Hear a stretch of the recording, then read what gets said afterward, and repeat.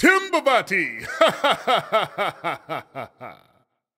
Deep in the woodlands area of Timbavati Wildlife Park, you'll find our very own flock of African gray crowned cranes. The crowned crane is the national bird of the country Uganda. Crowned cranes can typically be found in flocks of 30 to up to 150 birds.